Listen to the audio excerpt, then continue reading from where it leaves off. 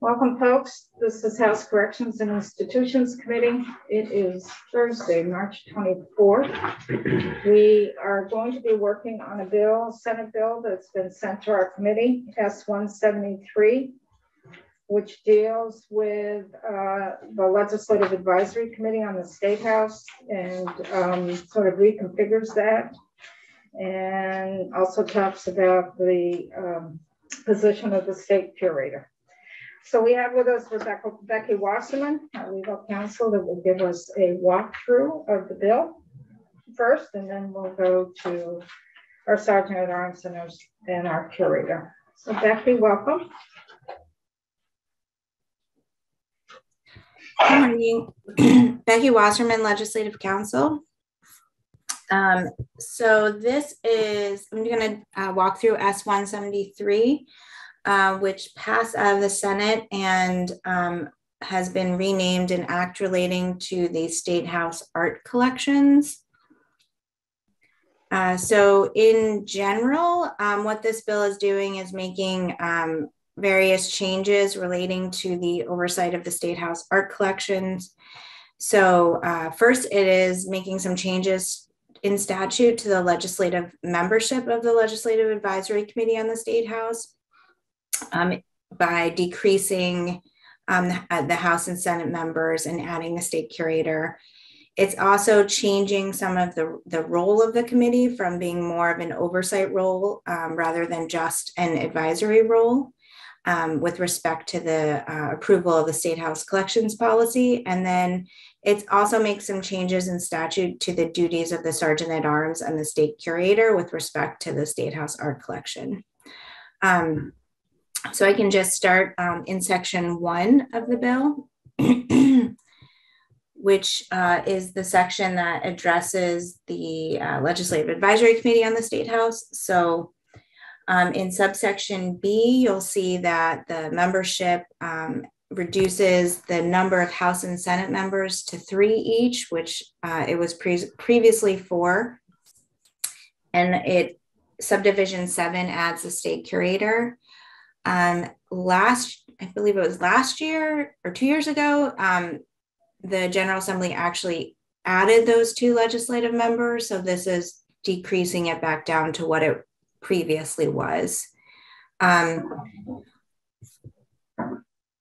Sorry, was there a question? I wasn't sure if no, okay. No. On page 2 of the bill, sorry, on page 1 of the bill, it's also in subdivision 6 for the Commissioner of Buildings and General Services. That member on the committee is also allowing that this is can be represented by a designee and not just the commissioner. Page 2 makes some changes to the requirements for the committee meetings. So first, it says that when the General Assembly is not in session, the committee shall meet at least 1 time, but the total number of times that the committee and any subcommittees can meet is capped at 6 times per year, unless there's some approval of the speaker and the pro tem to meet more than that. The language in subsection D also strikes out the reference to meetings being at the State House. So there's no longer a requirement that when the committee meets, it has to be at the State House.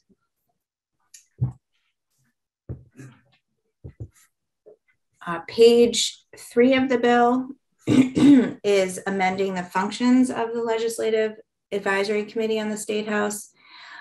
So the committee is authorized to oversee all activities related to State House collections. Previously, this was referred to acquisitions, but it has been sort of a new referral to collections, which my understanding is a broader representation that acquisitions are part of the collections. And the committee is also overseeing the care of paintings and historic artifacts and furnishings. This all used to be a consultation role, but the committee is still maintaining its consultation role with respect to the building and its interior refurbishing, renovation, preservation, and expansion of the building and its interior. So we have a question, Becky. Kurt? Is oversee a term of art? Do we know the difference between oversee and consult? What does that mean in practicality? Well, I mean, I think that they have more of a decision-making role in those aspects of the State House art collection, whereas consultation, I think the idea here is that they would be consulted. Somebody else has that duty and they are consulted on how it is implemented. I guess that's what I'm asking is who has the final say? If there's a disagreement, does the committee have the final say or does the other people involved? For the collections, I think we'll get to this later on with respect to the duties of the state curator and the sergeant at arms. The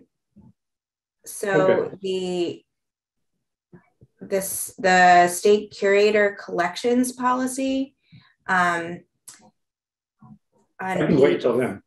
Page 6. Sorry, go ahead. He can wait. Well, let's okay, sure. So in terms of subdivision 2, and I think this goes to this question as well, that the committee is now rather than developing a plan for the collections or commission of artwork, it is approving that plan for collection or commissions of artwork for the State House collection. And this language was added a couple of years ago that it has to represent Vermont's diverse people and history, including diversity of gender, race, ethnicity, sexuality, and disability status. We have some questions, Becky. Sarah and then Karen. So Becky, you may or may not know the answer to this. I'm just curious about where this came from because a committee, it sounds like, well, maybe it'll be revealed later, but what was the thinking behind a committee who doesn't have necessarily credentials in history, curatorial expertise, or was there discussion about that in that committee in the Senate, or? Because it just seems to me like there's a big role with the State House Advisory Committee. There's one piece of it that we're talking about. We're going to be looking at a potentially big construction project and a certain kind of expertise. And then this is about a committee that's looking at the collection. And that it's now basically able to override the responsibilities of the state curator is what it sounds like. It's gone from advisory to not being advisory. Well, I think so I can't really speak to the intent of the Senate on this, but so the advisory committee does have the state curator on it now. So the state curator does provide that expertise to the committee. And I think one of 12. Yeah, I think the statutory roles of the state curator and the sergeant at arms have been sort of refined and more focused on what they are both responsible for. And the role of the legislative advisory committee, I see as oversight just with respect to this collections policy and approving it and giving the legislature I guess a voice in that collections policy, but with respect to the other duties of the sergeant at arms and the state curator, I actually think those two roles are more defined in this bill, and it's clear what they are responsible for.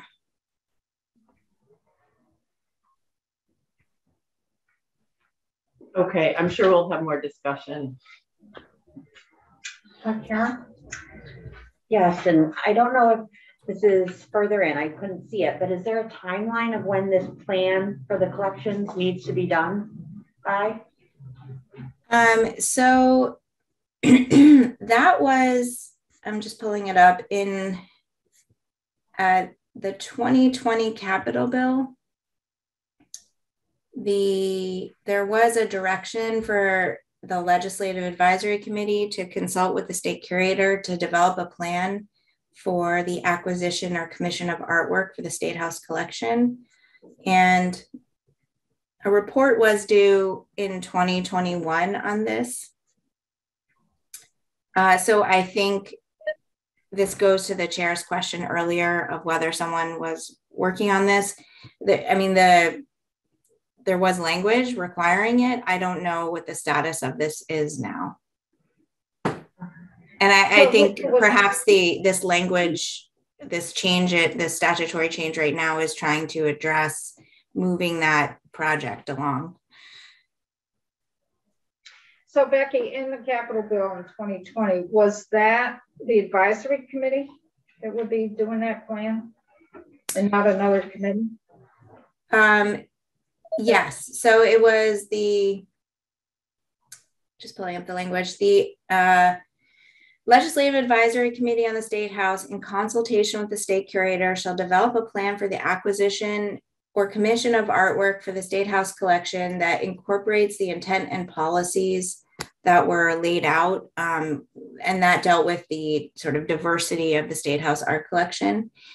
And the committee, the Legislative Advisory Committee, would consult with the public and relevant experts to research and recommend, historical leadership stories that would be included in the State House art collection. The report was due on or before March 1st, 2021, and that was to be submitted to your committee and the Senate Committee on Institutions with the plan and recommendations for any legislative action. So that never happened. It's my understanding that that didn't happen. I think that, and I wasn't part of it, but I think that people were and perhaps are working on it, but a report, to my knowledge, was never submitted to your committee. There's a timeline for the report. And then I was also wondering a timeline of when the committee would approve the report. So there might be some room in there to add some more clarity. Yes, and I think that the language on the report from 2 years ago, I think this new language doesn't contemplate the committee approving the report. So to the extent that a report is now being worked on and will follow what was required 2 years ago, I think it would have to go through an approval process, whereas before it didn't, if this bill is enacted. Thank you. Keep going, Becky. So let me turn back.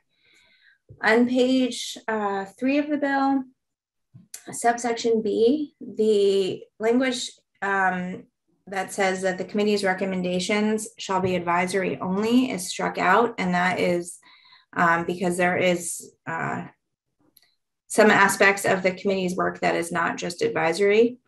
So that language is moot.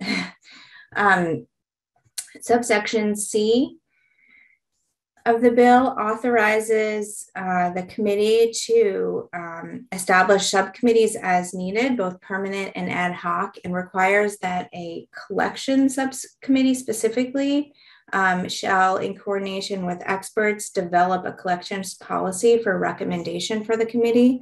So I think the intended process here is that this subcommittee is coming up with the collections policy that is required to be approved by the committee as a whole. And then this is what the state curator will be adopting. So this only deals with a selection policy in terms of the art pieces itself, correct? The collections policy. I I think maybe the state, yeah, the curator could speak to this more. I think collections is sort of like a broader term that can include acquisitions and commissioning of work and other things. So it's like I mean, I guess this is a pun, but it's a term of art that that several things would be included in that collections policy. And would this collections policy make clear where the dollars are coming from to purchase the art? There's got to be some financial interest here somewhere, because not all the art's going to be donated, or maybe not all the art will be paid for by other entities. What about the acquisition and maintenance of the art? Is that there's nothing in the language that specifies that. My understanding is that the current acquisitions policy or way that artwork is acquired now or commissioned might have some procedure for sort of accepting artwork. So it's possible that this would too, but it's definitely not specified in the law.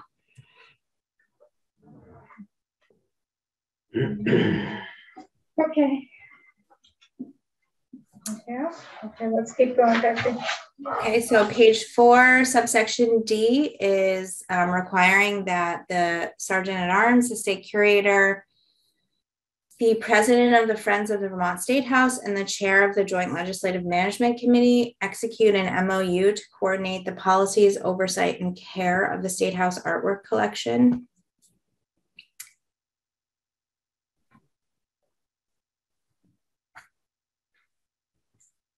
Okay, then we can move on to section 2 if there are no questions there.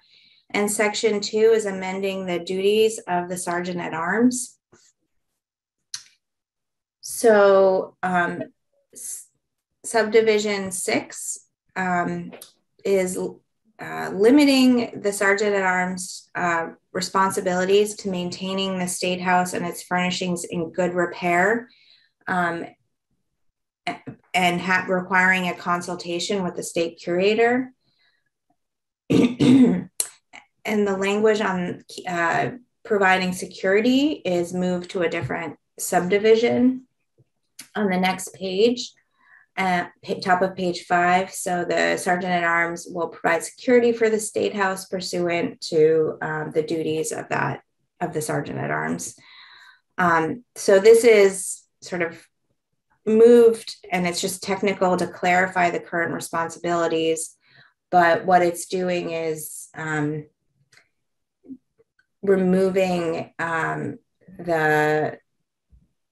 some language that might be in conflict with the state curator's responsibilities for the furnishings and other items in the State House, like draperies, rugs, desks. So this has always been an issue between who has jurisdiction over the furnishings in the State House. The drapes, the rugs, the desks. Is it the Sergeant at Arms? Is it the curator? BGS gets involved sometimes. The curator is under the commissioner of BGS. So there's been in the past some conflicts over this. So this is an attempt to really clarify those roles between the legislative and executive branch, because with the curator being under the commissioner of BGS, the curator in a way is part of the executive branch. Sometimes there's conflict, and then to stay within the historical aspect of the building, which is what the curator's role is, may come into conflict with sometimes what we need furnishings or to do our work. So whenever there's any renovations, like when we renovated these rooms, yes, we can do some furnishings like our desks and chairs that are not historically correct. But when you're looking at the color of the rooms or the carpeting or that type of thing, you really want, or the lighting, you want to bring back the historic aspect of the building. So that's where the curator gets involved, BTS gets involved, and the Sergeant at Arms gets involved. So this is clarifying those roles, or it's an attempt to clarify those roles. Okay. Okay, so subsection C on page 5 is also clarifying one of the Sergeant at Arms responsibilities with respect to clarifying that the Sergeant at Arms is not responsible for structural repairs, capital improvements, or for maintenance or curating the historic state house and its collections.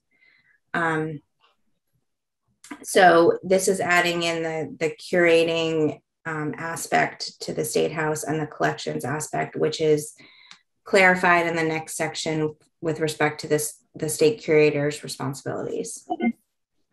We have a question, Becky. Yeah, sorry, my question actually goes back to B. I'm just wondering where it says it's about accepting gifts. I'm wondering, like, I think about the pages or the people that work downstairs with the Sergeant of Arms. And like, I know, for example, a member of our committee is very generous and always brings a box of donuts to each of the groups of pages. Would that technically be violating that because you're accepting a gift? Or would there be an exception for like consumable foods or something like that? So this is current law.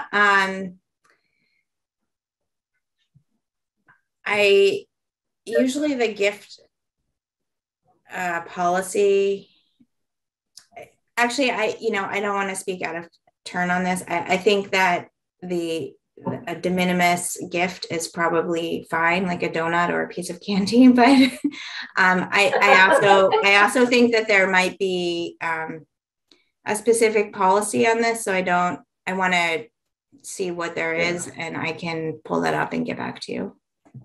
Okay, I would just like to know, because like someday I might want to bring in cookies or something, and I don't want to be doing something that's not allowed. Yeah. That's okay. All right. It's not clear. I was going to say, in the federal government, we had guidelines. You could accept gifts that were up to X number of dollars or donations, but not to exceed. And I'm sure we got something to the state that's got to say the same. Yeah, and generally for the executive branch, there is a gift. There's a statutory section in 32 VSA section 5 about acceptance of gifts to the state, and gifts under a certain monetary threshold don't have to go through that acceptance policy. So I guess I'm assuming that there's something similar for the Sergeant at Arms. I don't know what it is, so I don't want to guess at what that threshold would be, but generally speaking, something like a piece of candy would probably be fine. Okay, it's worded very clear, not accept any compensation, but if there's a little wiggle room in that in terms of small edibles, then that's good. Thank you. Probably depends on the type of edibles you're giving. Poor choice of words. Poor choice of words. Oh no. Gummy bears. You're going to give them gummy bears. That is not what I meant. Oh, good grief. Gummy bears. Gummy bears. All right, let's go on to the next topic. Okay, Becky. Okay. Section 3 is amending the state curator's responsibilities. So top of page 6, the state curator is responsible for oversight of the historical integrity of the State House and its collections of art, decorative arts, and furnishings. So this is, so the Sergeant at Arms did have a reference or currently has a reference in statute to maintaining the State House and its furnishings in good state of repair.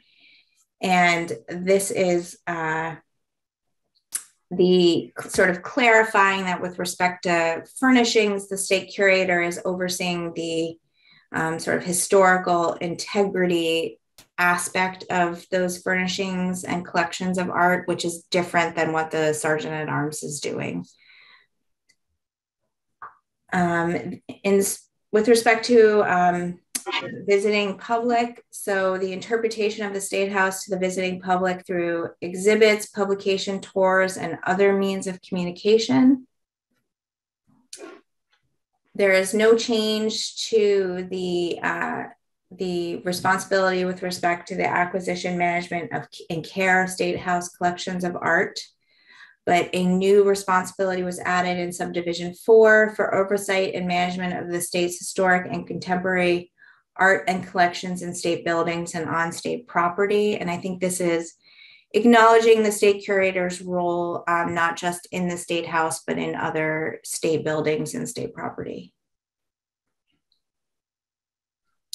Subsection C is changing the reference of acquisitions policy to collections policy, and is saying that in accordance with the plan and upon approval of the Legislative Advisory Committee on the State House, the state curator shall adopt a collections policy. So going back to section 1, the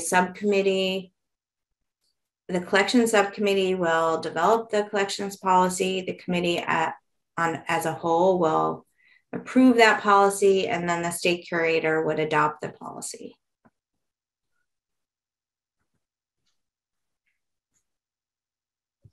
Becky, I have a question, but it's up on number 4. So the curator is going to have oversight and management of the art collections in our state buildings and on our state properties. So when we put in a piece that is through our art and state buildings, and we could have a statue in the front of a building, like at the Waterbury Complex or the Secure Residential, or we've got some art pieces that are within some of our state office buildings. It is now the curator that would have responsibility of maintaining those. Yes, and I think that perhaps the curator currently does this already, but it just was never specified in statute that that was the role of the state curator. But this language is explicitly delegating that responsibility to the state curator. I can start seeing a line item in somebody's budget of dollars to start maintaining those pieces of art that we've been purchasing and installing over the years that the art and state buildings process has been in place. Because some of those art purchases have been probably 25, 30 years old that are now needing some care. So I can start seeing a line item somewhere in somebody's budget for this. You know, just putting that out so people are aware. Karen and then Sarah.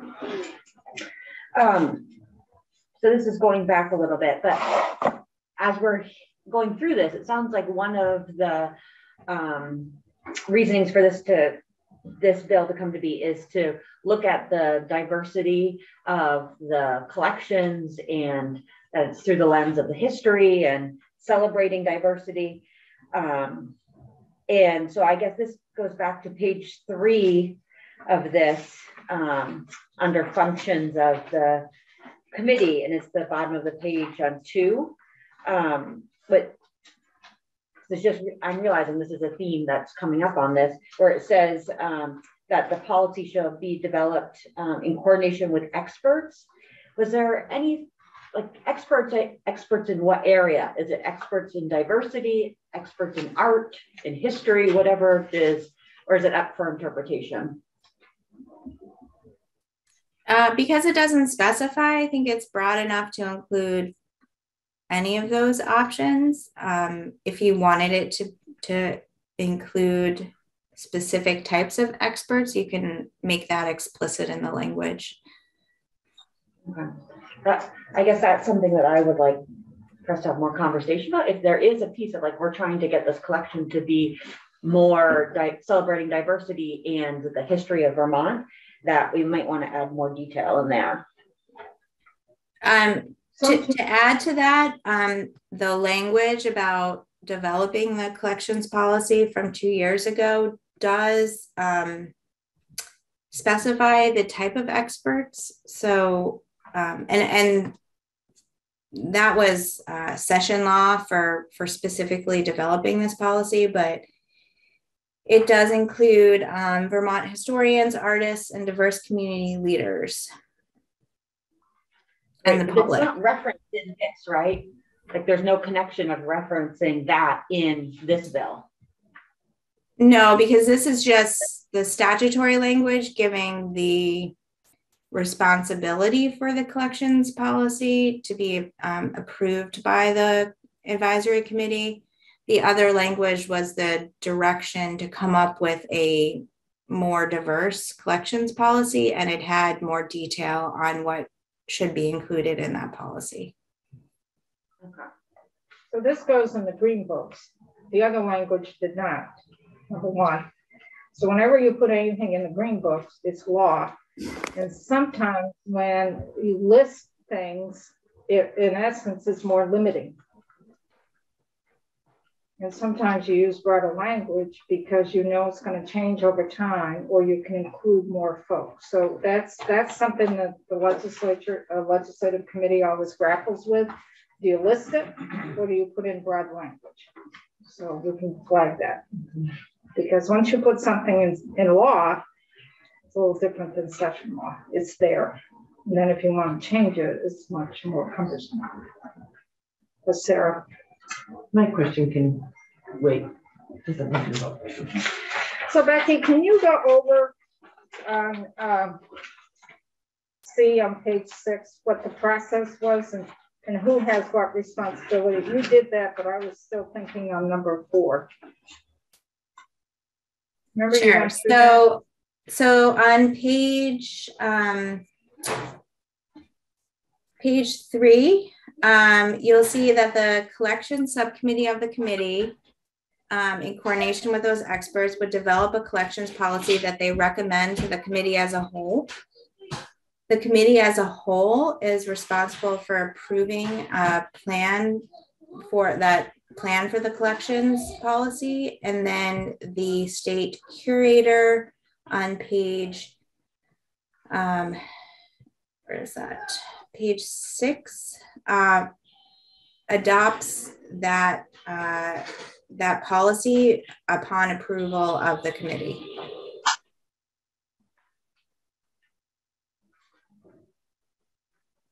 So the advisory committee approves the policy, and then from there, the curator then adopts it.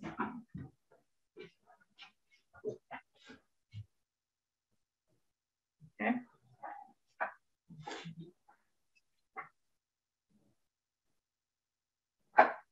And then it is the curator that then carries out that policy.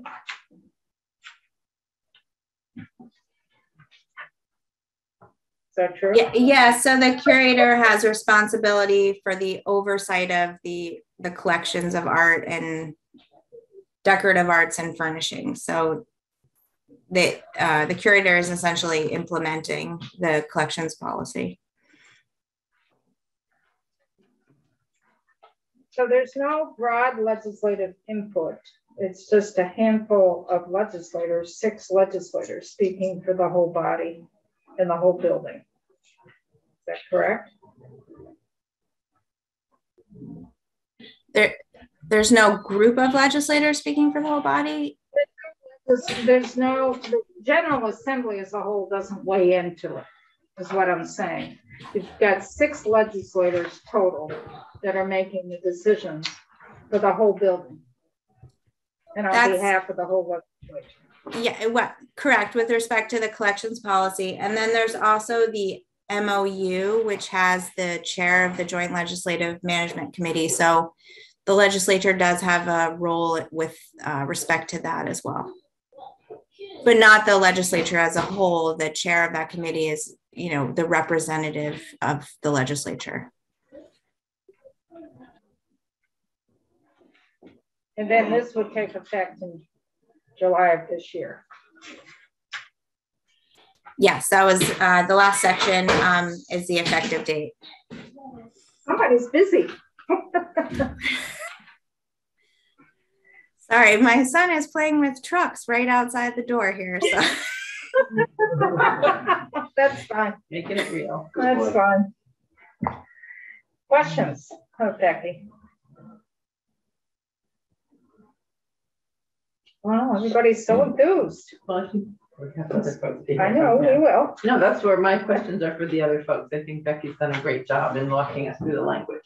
Scott? I have one question on the language, which somebody mentioned already, that back on page 3, section A2, just tripping up on that, on the flow of that sentence. The committee shall approve a plan for the collections or commission of artwork. And it just doesn't sound right.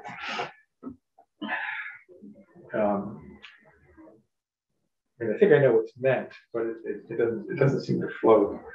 A plan for the collections and for the commission of artwork, or including the commission of artwork. I don't know, something. You're wordsmithing. It's wordsmithing. Well, right? That's what we're talking about, right? Right. Okay. Which line are we? Which? That's line 2, number 2, number 2. Number 2, section 2. Oh, it's the line. Okay. So the role. Does that trip up anybody else, or am I just? It is a little funky. So the role of when you say the committee here, Becky, you are referring to the advisory committee, correct? Or the subcommittee? It's the advisory. This is the advisory committee as a whole. Okay. And the advisory committee needs to approve a plan for the collection of the art pieces as well, or the commissioning of the art pieces. That's the intent of that sentence, correct? Or commission of new artwork. It doesn't have to be new. Well, but I mean new to the State House. Right? Yes, and maybe the curator should weigh in on this, but it's also possible that the Commission of Artwork would be part of the collections policy, so maybe it's not necessary to refer to the Commission of Artwork.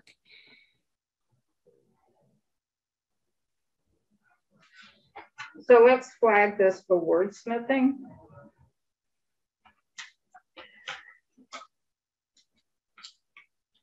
Okay, any other questions for Becky? Okay, thank you, Becky. Go to page 3. Oh, you're still.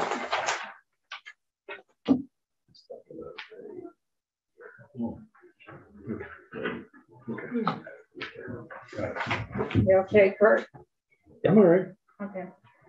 So which one of you folks, Sergeant at Arms or the curator? Which one? Do you want to both come out? Yes, I think it's kind of a tandem thing that we worked on this together, right? Yeah, sure. Hey, Kurt, you might have to give away your chair. Nope. David has more invested things to say. Is it okay to say? Oh, yeah.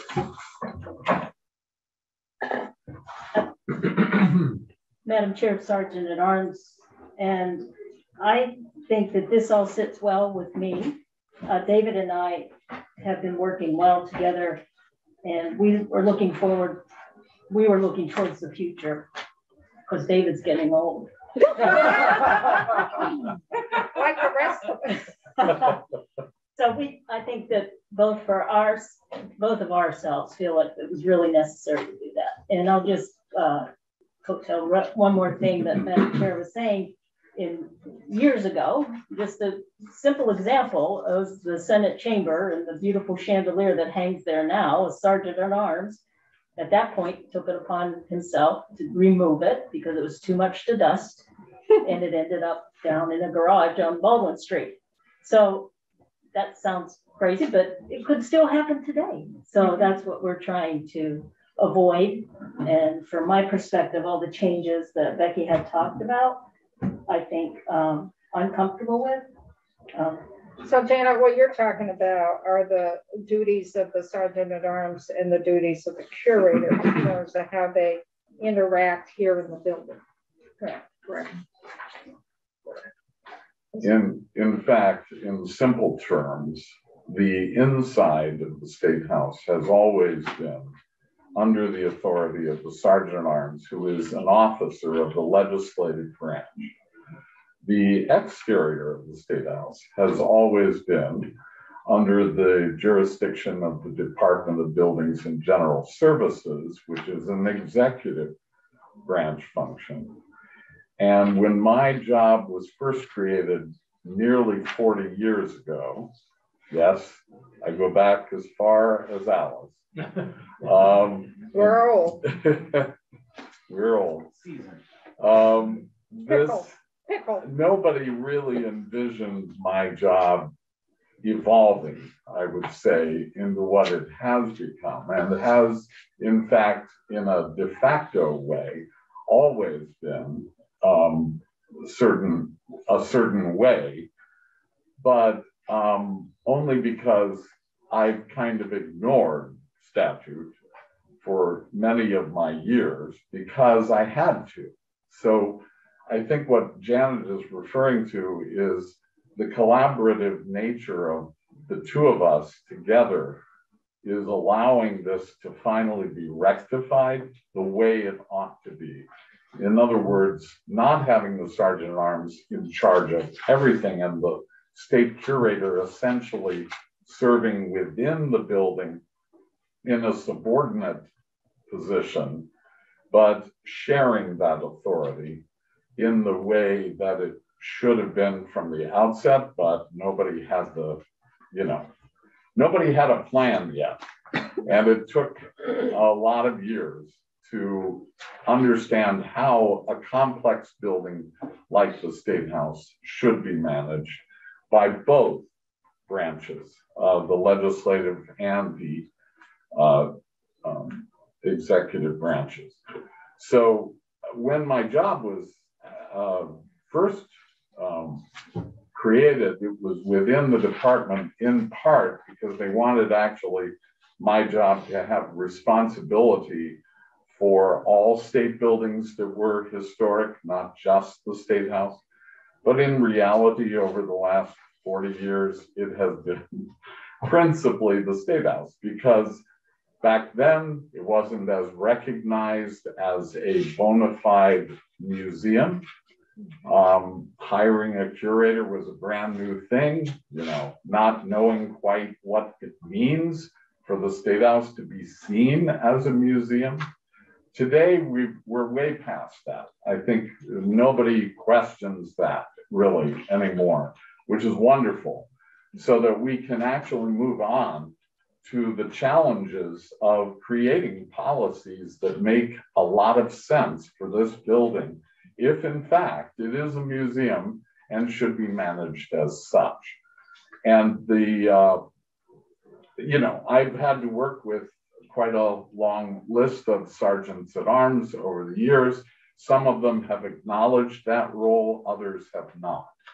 So happily, we're at a moment when I have this amazingly collaborative sergeant at arms here, who is actually willing in statute to release a little bit, just a little bit of her authority within the building so that there's a more comfortable fit between the state curator overseeing the historic integrity of the building and its collections, and her rightful role, which is everything else, which is a lot.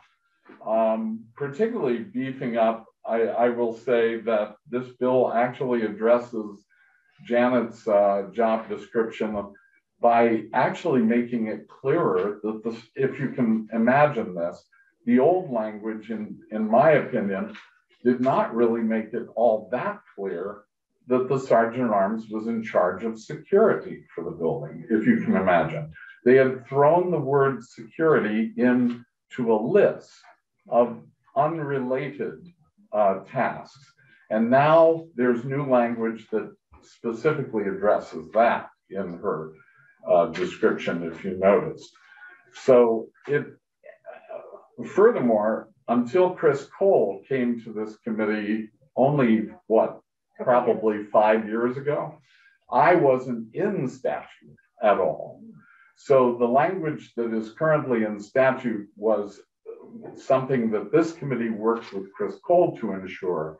But the one thing that didn't happen at that time was addressing this issue. Who has the authority within the State House in terms of its historic collections and its integrity? That was not rectified, but this bill does that. And I think that is by far the most important part of this bill. Why the authors of the original bill that was submitted in the Senate were amazingly responsive to our desire to address that when the original bill actually did not. And so this is a very different bill than what they started with in the Senate, but it's because, frankly, the authors listened to Janet and me as we talked about what really needed fixing, as particularly I envision an end date for my tenure here at the State House. It isn't going to change the way I function, frankly, but it will certainly set up a much better scenario for the second curator, which I've at times not been sure that there necessarily would be a second curator. So that really is so super important and something that I'm very grateful to the authors of the bill, but also to these committees, your committee, the thoughtful questions that I was just listening to tell me how far this building has evolved and the occupants of it, and your recognition of what the State House is, this complex entity that is your workplace, but also a museum. And it's really gratifying to be there and hearing your engagement with these very important questions. So thank you for that. Hey, David, can I just tap on to what?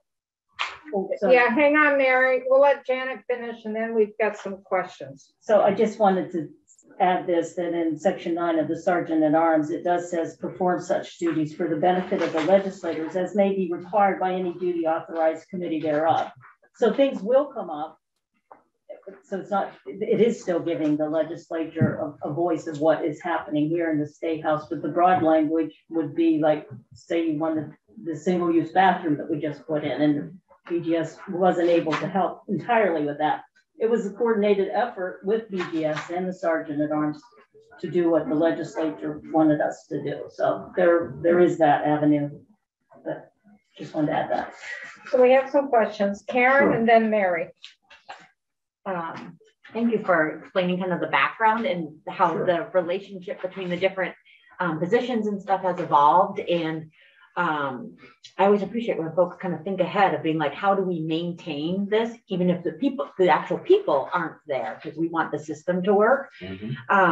So in reading this, looking at this over again, it seems like the MOU part is really key then, because that's what's going to create the path of like, this is how we're going to work together going forward, even if it's not these specific people. And so I guess I'm looking at that, like, does that give the language that's there? Do you feel like that gives enough? Should there be more detail? That's where I'm, because I hear what Madam Chair was saying earlier too, like we don't want to be so prescriptive, but I am also hearing that we want to make sure there's enough framework there that if two brand new people are in this position, like they have the guidance. You're right. The exercise of writing an MOU really does rely very substantially on the parties that are involved and what they're willing to agree to in terms of identifying the touch points where each of them has a responsibility and where does their responsibility end and somebody else's begins. And that can definitely be tense if the parties are not as collaborative. If it wasn't for Janet, quite frankly, I would be a little more nervous about that process.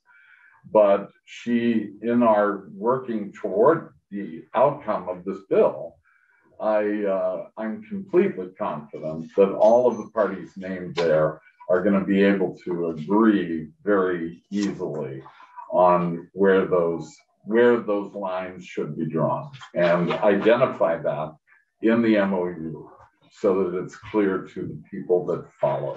You're totally right. It's really about the next people in our jobs and making that clear for them. And that's why that's such a critical part of this bill, I think. But MOUs, are only as good as the people that are invested in creating them. So they hold you to something, but it's not the whole thing. And when do you think you would be able to create it? Like if this passed, like did you have an MOU, this year at some point, or? I think so. I think so. I don't think it would be difficult at all. Yeah. Great. Mary and then Sarah. Yes, David, I just wanted to take this opportunity to thank you. I have witnessed firsthand in my 26 years of serving in the legislature your eye for detail, your amazing hard work, and your dedication to preserving the historic integrity of this amazing historic building, the State House. So I can only thank you, and I hope this process or this bill will help, as you've always done. You've worked wonderfully with your partners in this, but thank you for the amazing job you do. Thank you, Mary. Great, thank you, Mary. Sarah? That's great. I appreciate Mary's comments too, and as a newer legislator, I've appreciated how the evolution has come into being in the care that both Sergeant at Arms and the curator give to this building. And one of I think you heard with my questions when we were walking through the language with our legislative council. I think I come from this having worked in museums and understanding collections policies, and sometimes they can be charged and there are questions about like, how does an institution collect? There's all people give gifts. Sometimes you don't always want the gift. So it's just like, it's like, but also, so I think this is great. And also then, we talked about how we diversify the collection, and I think it could be helpful for this committee to understand. I mean, there are questions that come up, is this going to be something that comes up in our budget? But my understanding is that the Friends of the State House plays an important role in this. And I think it could be, I know a little bit about that, but it might be helpful to kind of clarify that. And then I also know separately, it seemed like somebody asked about state and art buildings, and there's a whole program that the Vermont Arts Council also plays there. And I know you play a role there. So, and they're part of this group, but maybe I think, the idea of collections and how we do this, I think it's so important, as we're really a history museum and a cultural museum, that, what's on our walls can change and evolve, and doesn't mean usurping or doing away with past history, as you've come in and told us, as you're talking about this plan. But I think one of the questions is about like, how do we pay for this? And at the State House, we have a tradition of expecting donations or people to do things for free sometimes. So, I'd love to hear. I think we could for the committee to better understand the role of the Friends. No, I recall that actually a few weeks ago when I came in to talk about the Capitol bill, I gave you a little bio, I think, just because, frankly, I'm in such a reflective mode these days. The pandemic, maybe you're there too. An opportunity for a lot of reflection, and an opportunity to not just reflect on the things I've always reflected on, but for a change, thinking about my own life for example. And I started here 42 years ago as a research assistant on a project that was funded by the National Endowment for the Arts and the Vermont Arts Council, which, by the way, in section 6 on page 1, the director of the Vermont Council on the Arts should probably finally be changed, since 20 years ago they changed their name to Vermont Arts Council. So we should make that change finally to the statute. Anyway, the Arts Council sponsored this because they saw that the State House was a museum, and yet there was no management of it for the many people who back then were still visiting, nevertheless. And that's how I started.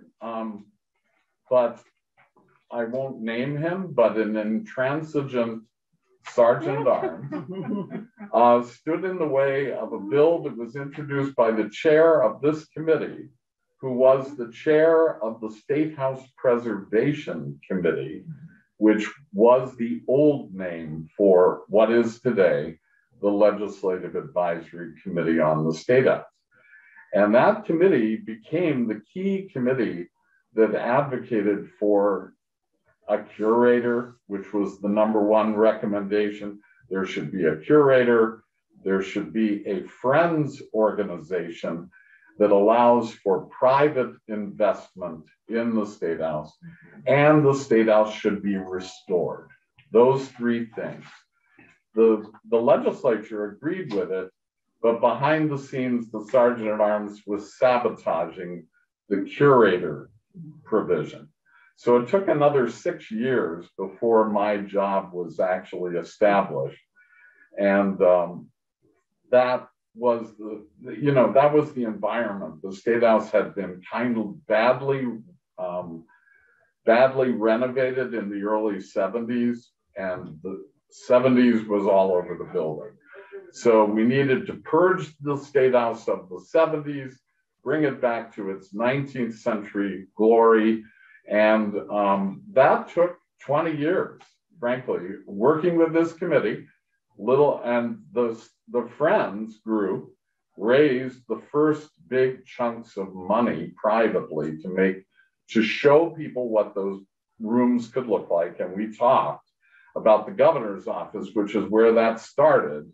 And that's where we're going to be revisiting the carpet, the drapes, the things that are ephemeral, that have now worn out, frankly, are looking a little sorry. And how do we keep that cycle going that ensures that we never lose the glorious interiors that we gained through the restoration process?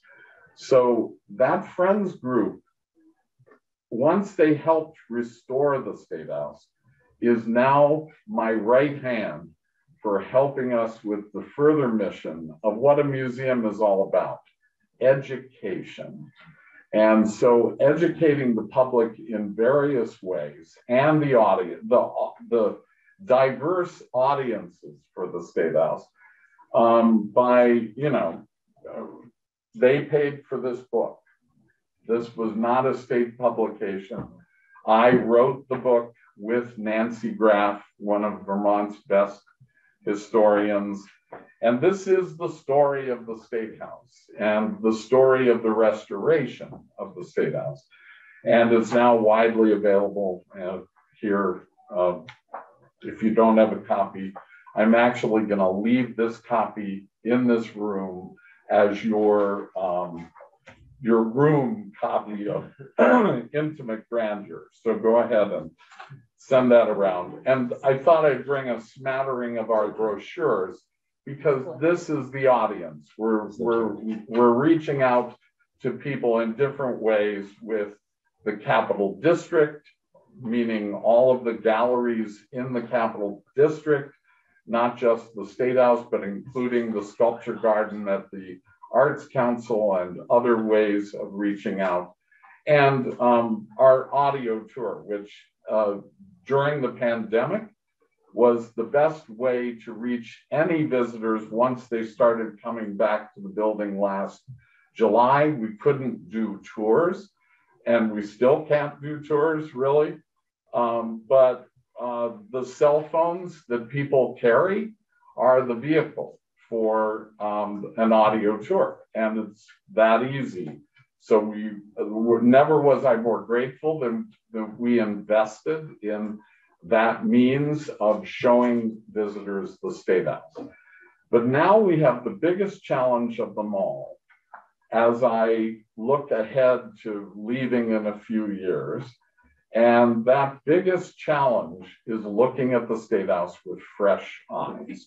We are no different than any other museum in the country that has gone through a reckoning, and I am incredibly grateful that we get to look at the State House with a totally new lens by examining how it is that Vermont's increasingly diverse population ensures that they feel this building is theirs.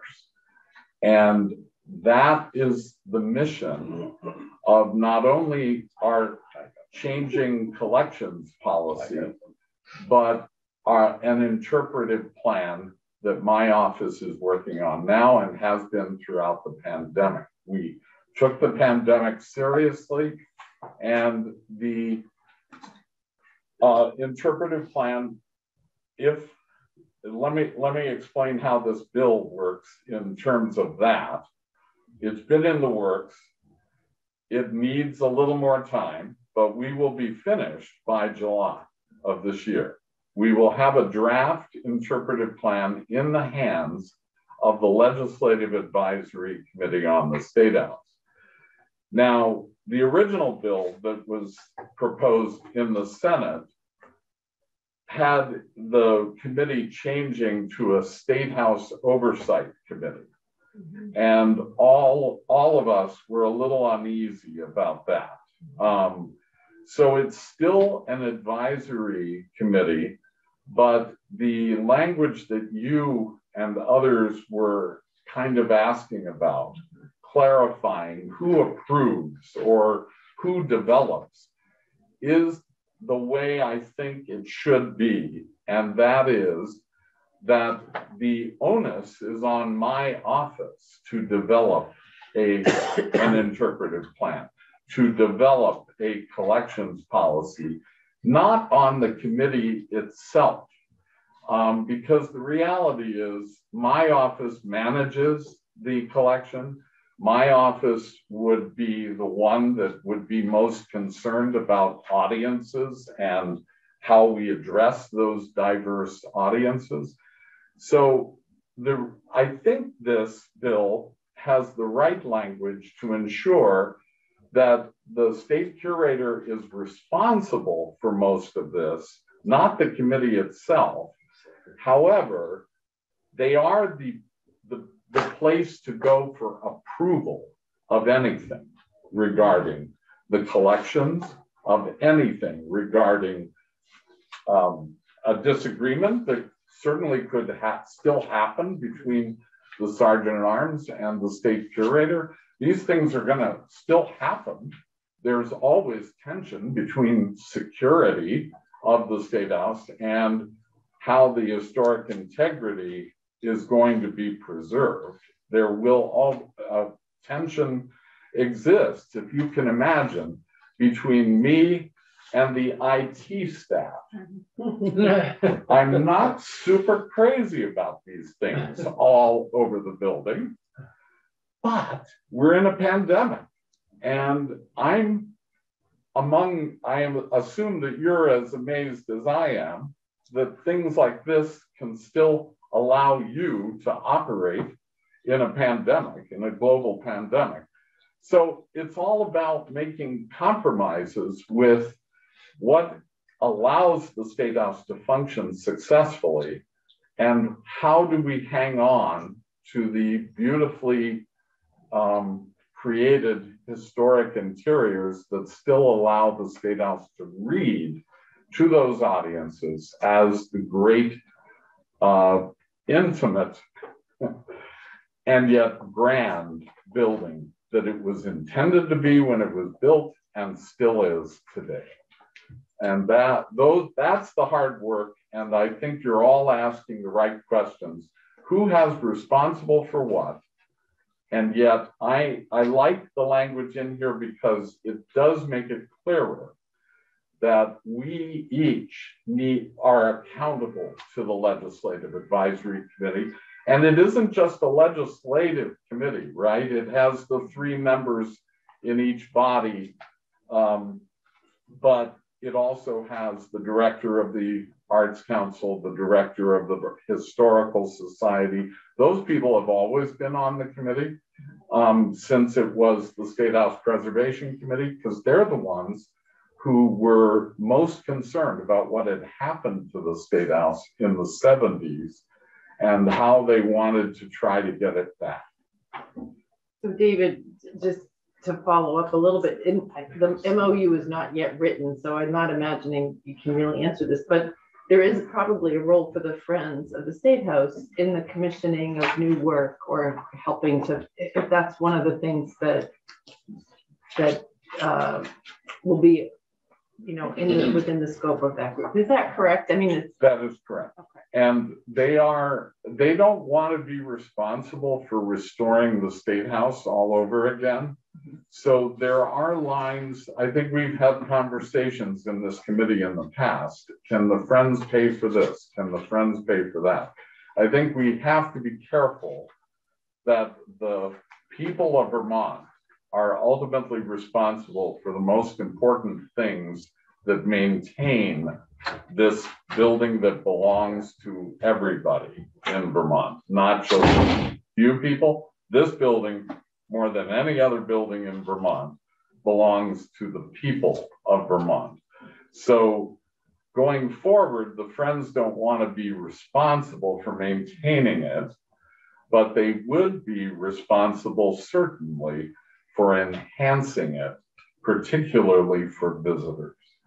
And that relationship, knowing where they should be responsible. For example, we're hopefully, when we're allowed to have events at the State House again, we're going to be scheduling the unveiling of the portrait of Alexander Twilight, which is going to be in the main lobby.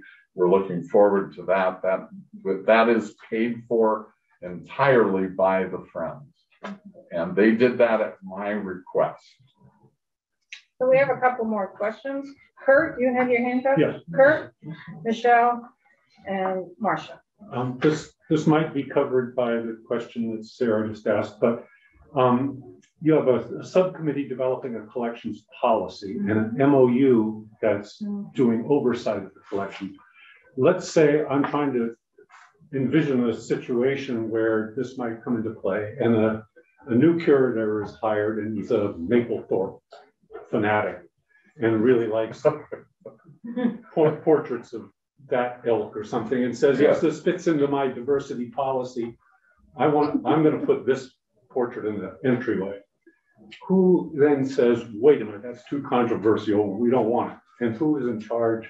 Would that be in the MOU with the oversight of would be developed so that the actual pieces of art would be vetted by more than just one person?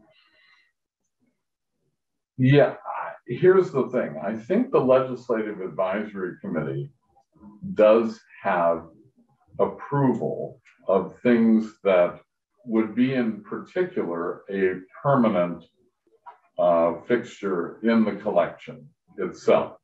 So the Maplethorpe suggestion, which might actually bring me out of retirement, and I would cause a coup d'etat to occur, and the curator would be gone, and we'd start over again. Well, that's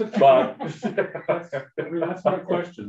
No, you're totally right. Who's in the driver's seat? Who's in the driver's seat?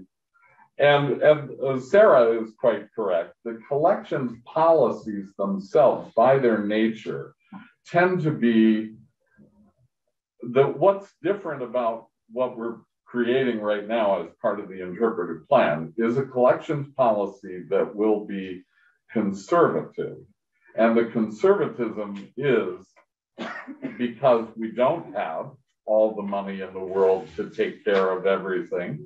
We don't have unlimited resources. We don't have all kinds of things that one thinks of in maintaining a collection. So you want to be, and we have a building that's already full of things.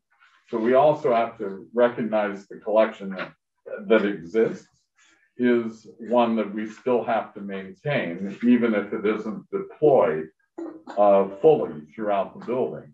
So storage, you have to consider all of these things as ancillary to a collections policy. But that collections policy in its conservatism would also allow the committee itself to second guess, I think, a decision that was somewhat controversial. And that in that setting and with the authorities at the table, in other words, not just legislators, but the director of the Vermont Historical Society, the director of the Vermont Arts Council. These are people who, quite frankly, I would consider to be expert in certain areas. And that's what would be the debate, right? And it may be a work of art. We're not going to, Mapplethorpe is really old at this point.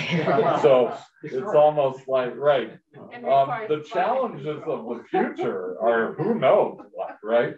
But this would be in the policy or rather than the MOU? Yeah, the policy would give the curator as the first filter the opportunity to inform a potential proposal that they didn't think this was appropriate for the State House. And it wouldn't go to the committee unless that curator was convinced this was in the best interest of the State House and its collections. So the one thing about the collections policy that is the reason we're doing it the way we are is you start with the interpretive plan, and the collections policy is a tool to build that interpretive plan.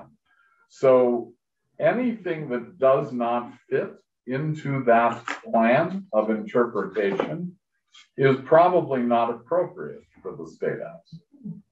But what if, and to follow up a little bit on Kurt, what if the advisory committee doesn't support the interpretive plan with a subcommittee? Then the curator would change it. You're saying the collections policy builds on that interpretive plan. Right. So it's the curator would have a problem if the committee did not agree. Yeah, I mean, you've got the subcommittee of the advisory committee that is going to develop a collections policy that is based on the interpretive plan. So if that subcommittee doesn't support that interpretive plan, then what happens? Because that subcommittee will develop a collections policy that then goes to the larger advisory committee for their approval. That's the way the language is structured. Yes, I would say that even a hint that the curator's interpretive plan or collections policies were in trouble with certain members of the committee would not be a good thing. In other words, we talked in the Senate about whether this should be an advisory committee or whether it should be the ultimate authority. And we were more comfortable leaving particularly talking to Becky, about the difference between an advisory committee and an oversight committee, for example. We were convinced that, frankly, the way people operate, any advisory committee is listened to and, frankly, has been giving approval all along. Our current collections policy was adopted by the Legislative Advisory Committee on the State House long ago. And it's a very conservative document that basically was what Sarah suggested, our ability to say no to lots of things is enhanced in the current collections policy.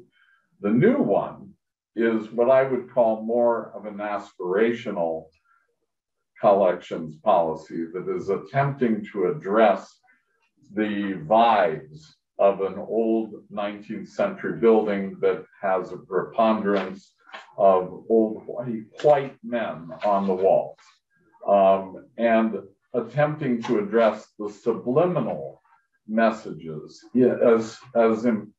As important as those men might have been as former governors or military leaders, those are the two categories of the vast majority of our portraits.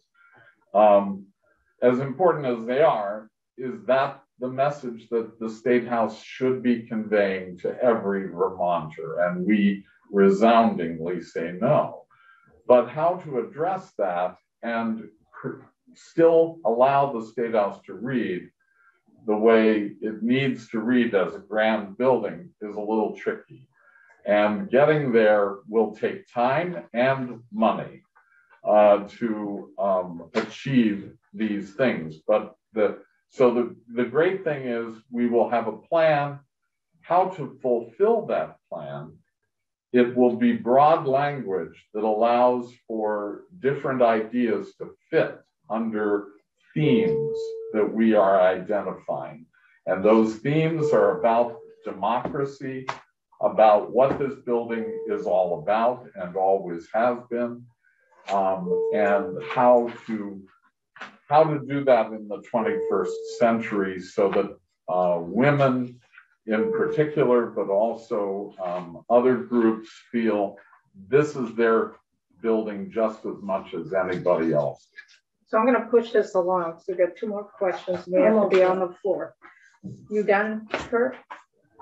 For now. For now, yeah, we got some work to do. And Michelle and then Marsha. Okay, so I'll be quick. And this is really just building on what you were just saying. I think this bill is really important. Thanks to all of you who worked on it. And as a teacher of history who's been teaching history to Vermont youth for many years, I know very well that what we choose to share from our past impacts our present and it impacts our future. And when I walk into this building with my granddaughter, she sees a lot of old white guys on the wall, and whether they were great white guys or not, that's all she sees. And in terms of our future and in terms of our present, there are more amazing people that we need to have reflected in our spaces. And I'm so happy to see us moving in this direction. So thank you. Absolutely. I will leave these as well. These are the print-offs that we used in the past year so that people, frankly, from Janet's perspective, were not lingering in the building too long. So this is our Abenaki exhibit downstairs. This is the Women in the State House exhibit. And the lobby is a good example of what I hope the entire building will eventually be evolving toward. So, okay. Marsha? So the bill has two different tracks. One is really figuring out the collection policy and the policy of the art displays in the building. That's the first piece. The other part is not really connected to it, but sort of in a very thin thread, is the powers and duties, responsibilities of the Sergeant at Arms and the Curator's office. So there's two separate things in the building. And my concern is that MOU is not connected to either one. The MOU is under the statute that sets up the advisory committee, but it is not referenced in the powers and duties of the curator or the Sergeant at Arms, and it's in a different statute. So that's a concern. And Karen brought up about the MOU and how that ties in with the curators and Sergeant at Arms powers and duties, but there's no reference. And where the MOU language is in a different title. It's entitled 2, and that's connected with the advisory committee, where your powers and duties are entitled 29, so it can get lost. Gotcha. So that's a concern there in terms of the structure. But we got two different topics here that we're dealing in this bill, so I just want the committee to be aware of that. We need to be on the floor. We have a joint session at 10:30. for the election and retention of our judges. So we do need to get to the floor. So folks on YouTube, we are done. We should be back here for the committee. Please come back after the vote tallies have been announced. It should be probably about 11:30, quarter of